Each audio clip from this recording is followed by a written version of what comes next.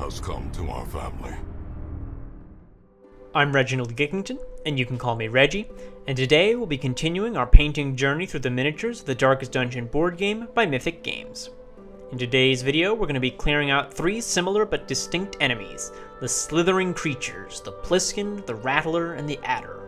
These enemies were added in the Shieldbreaker DLC, but in the board game can appear as generic enemies.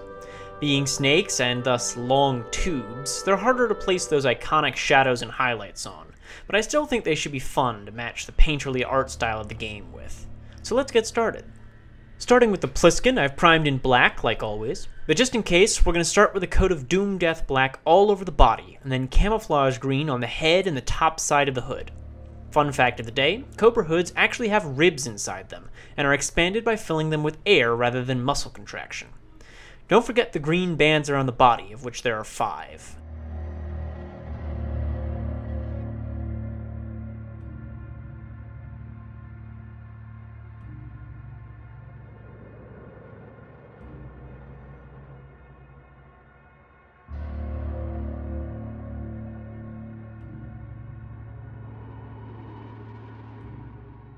Next up, we're going to do some face details.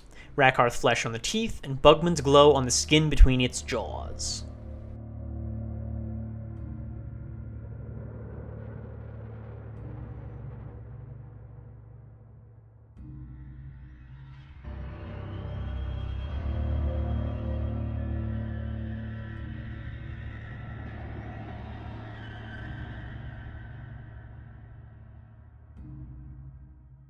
Once we've done that, we're going to use Corvus Black to trace a fat line along the highlight over the black parts. Use the original game art as to reference where that reflective highlight should go, but it's generally going to be a broad stroke along the most outward-facing part of the body. Then, we're using black wash all over the head and hood. Don't bother on the body since it's already black.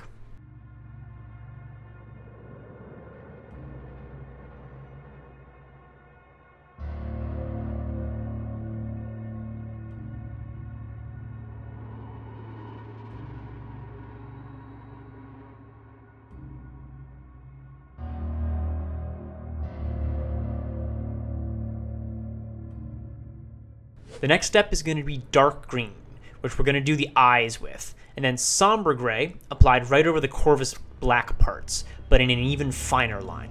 It's okay to have visible brush strokes here, as a slightly shakier and less smooth line will give both the impression of a scaly texture and also a more accurate reflection of the original art.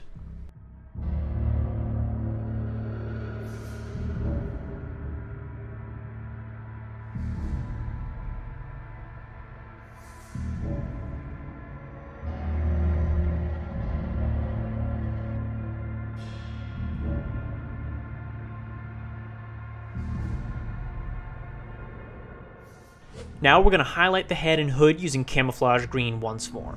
Also hit the underside of the hood doing a single line along each ridge.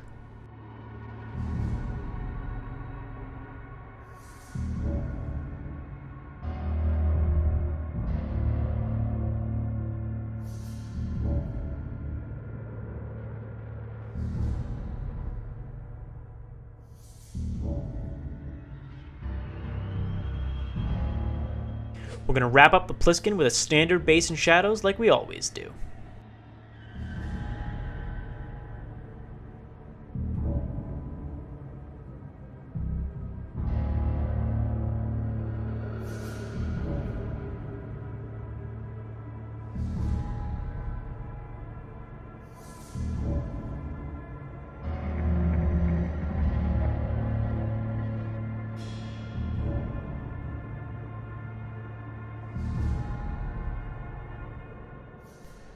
And that's the Pliskin, who's pretty easy, all things considered.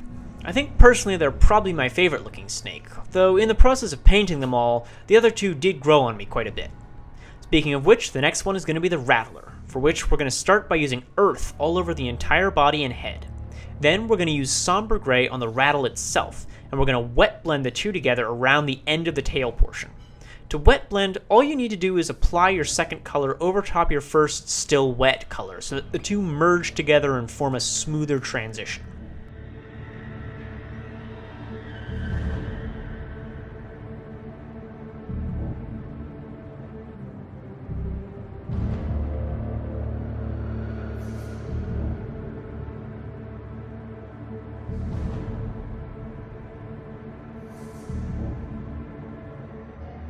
Like the Pliskin, the next step is Rakarth Flesh and Bugman's Glow applied to the teeth and cheeks in the same manner.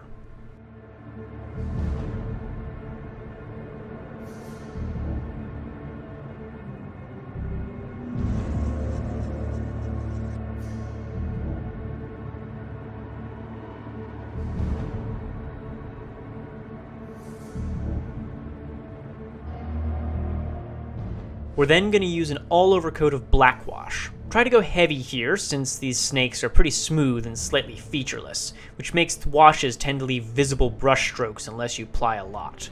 On the flip side, though, using too much will leave some pretty ugly coffee stains, so try not to just dunk your minis in the pot of blackwash.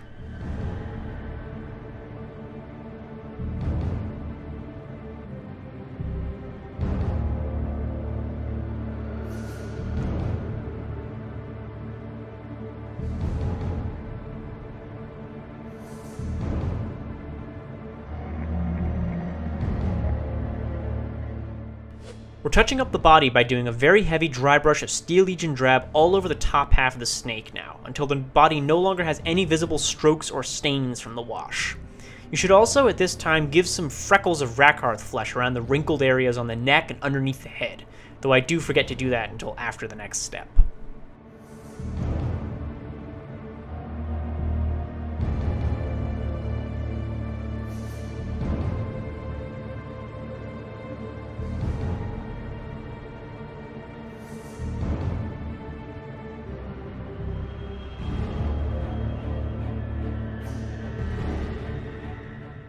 Next up is going to be a very, very light dry brush of Cadian Flesh Tone on any areas where the body takes a sharp turn, like the neck, the arch behind the neck, and the kinks in the tail before the rattle.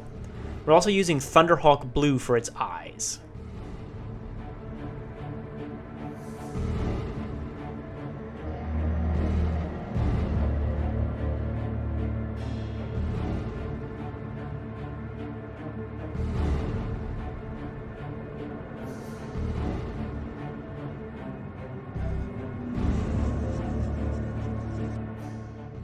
For the rattle, we're going to highlight each bulb with Somber Gray, then afterwards go back and highlight the top edge with a 1-to-1 mix of Somber Gray and Ghost Gray for an even lighter color.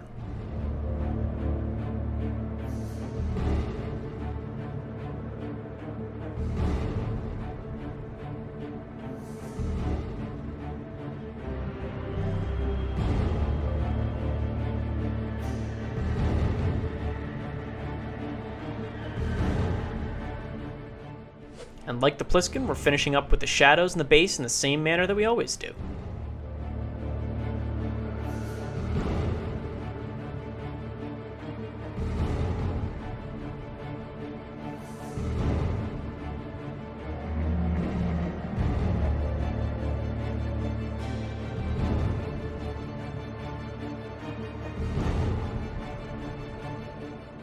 With the Rattler done, we can move on to the last of the snakes, the Adder. This big mean boss monster is certainly the most intimidating, and one of the largest minis in the game, but he's not too hard to paint.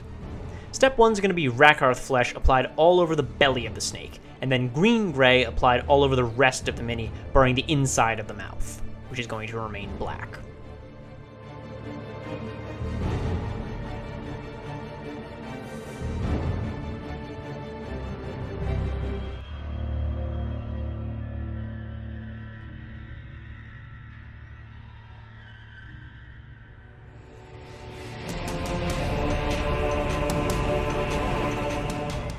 We're now going to differentiate the two heads. We're going to do a heavy dry brush of Camouflage Green on the head with no shedding skin, and a normal dry brush of Sick Green on the shedding head. The Camouflage Green dry brush is then going to continue all the way down the body and along the tail. You can lighten up the intensity of the dry brush the further down the body it gets, but we want the head to be almost completely coated in Camouflage Green.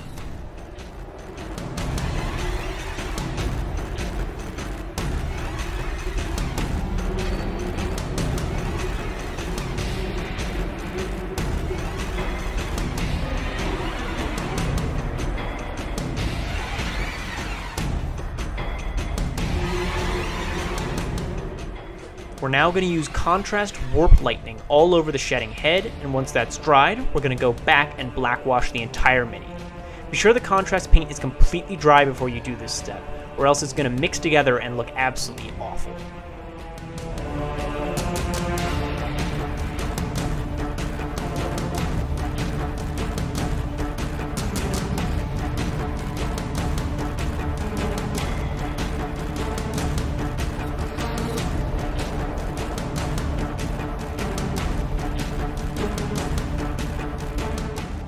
For the eyes, we're using Stegodon Scale Green on the light green head and Electric Blue on the dark green head.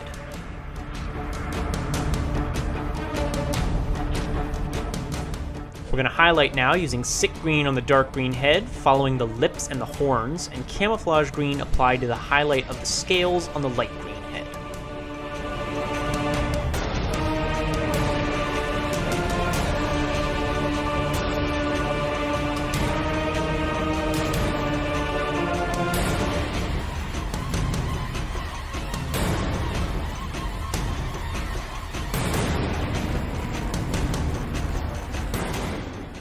Bugman's Glow and Rackarth Flesh comes next, used in a manner you can probably guess by now. But aside from the cheeks and teeth, we're also going to use Bugman's Glow on the scars visible along the light green head and neck, and we're going to dry brush Rackarth Flesh around the shedding skin, going heavier towards the ends of the skin.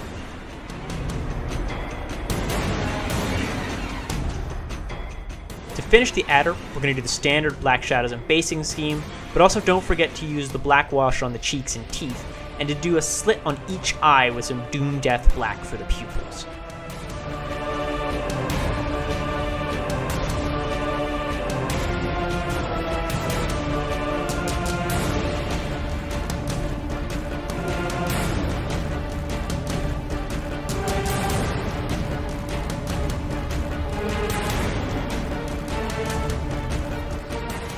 And now we have some, in the words of a certain Belgian adventure serial, great snakes. They're not my favorite enemies in the game, personally, compared to the skeletons, cultists, and brigands, but I do think these guys turned out exceptionally nice, and moreover, exceptionally accurate. For how few paints and how little effort each snake required, it was a pleasant surprise seeing them transform into something nearly identical to their in-game appearance. In any case, have fun painting your Darkest Dungeon miniatures, and feel free to tag me on Instagram, @ReggieGick, to show me how yours turn out. Links to my affiliated socials can be found in the description. Feel free to subscribe or like the video if you enjoyed it, and I'll see you soon with another painting tutorial.